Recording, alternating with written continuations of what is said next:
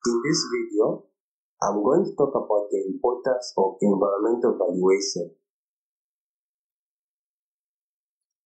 Environmental valuation is an examination of methods for obtaining monetary values of environmental impacts. In short, environmental valuation seeks to put a price on environmental resources. But why put a price on environmental resources? Because environmental resources have value or benefit, and in the modern world, the value or benefit of something is associated with the price attached to it, and that price is in monetary form. For example, a tree has value because it gives food, it gives shelter, and it also gives fresh air, oxygen. But can you put a price on an environmental resource such as a tree? The truth is, it is very, very difficult to put a price on environmental resources.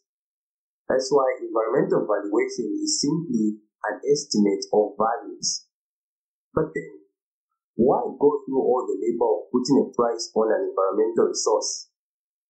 Because not doing so will mean that we will value the environmental resources at zero. And in the modern world, when something has monetary value, such as this vehicle right here, then we often want to take care of it because it has value and we do not want to lose it. That's the same principle with environmental resources. They too have value.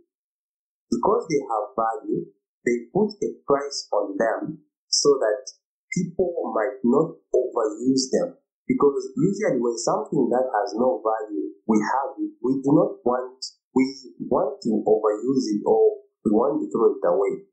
But environmental resources have value, so we have to see that value, and we see that value through the prices that are attached to them. Because if we do not put prices on environmental resources, we might end up overusing them or abusing them, and they might end up getting depleted.